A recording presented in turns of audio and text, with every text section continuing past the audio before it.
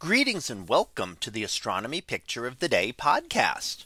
Today's picture for April 26th of 2024 is titled Regulus and the Dwarf Galaxy.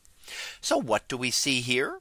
Well, here we see the bright star Regulus in the constellation of Leo. Now, Regulus, as with any star that we look at, we don't see any detail. Stars are very far away and not very big relative to their distances. So through even the most powerful telescopes, they will look just like a point of light. There are only a handful of stars that are close enough and large enough that we can start to see the hints of a disk of the star. So for the most part, all we ever see, even through the most powerful telescopes, is just that point of light. Now here we see that bright star, and of course we see many other stars around that are also within our galaxy. But down below Regulus, there is a group of stars, in fact, that is not a part of our galaxy, but is actually another galaxy itself. And this is the Leo 1 galaxy. It's an example of what we call a dwarf spheroidal galaxy.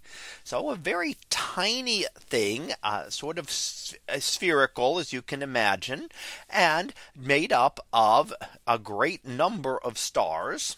Certainly far less than our own Milky Way, as it is a much smaller galaxy, but still much more than what we see typically. You can see that concentration of stars there, that they all kind of just blur together, and you have trouble picking out, in many cases, individual stars there. Now this is about 800,000 light years away. Now that's still within our local group of galaxies. So our local group is a group of nearly 50 galaxies or so that are the local region of space. Those are the galaxies that we are a part of. That includes our Milky Way and the Andromeda galaxy, as well as the Triangulum galaxy, as three prominent spiral galaxies within that. And then there are a lot of galaxies like the Leo 1 galaxy, and those are dwarf spheroidal galaxies. We also have irregular type galaxies that are just have no distinct discernible shape to them. Now, as we study these galaxies, we try to learn more about these ones because they're probably very common galaxies in the universe, but they're hard to see because they're not visible unless they are relatively close to us.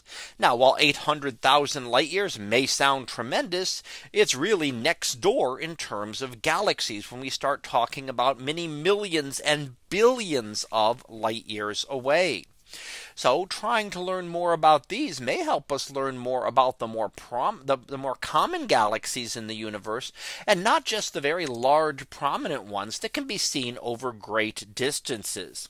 And in fact, looking at this dwarf galaxy, again much smaller than our Milky Way, has a massive black hole at its center. Now this is common in many galaxies, including our own Milky Way.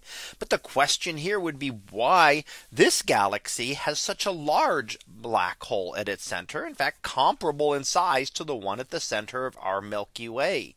So perhaps better understanding that will help us understand how the different sizes of black holes form, and the details of how that works in a smaller galaxy such as the Leo 1 dwarf spheroidal galaxy.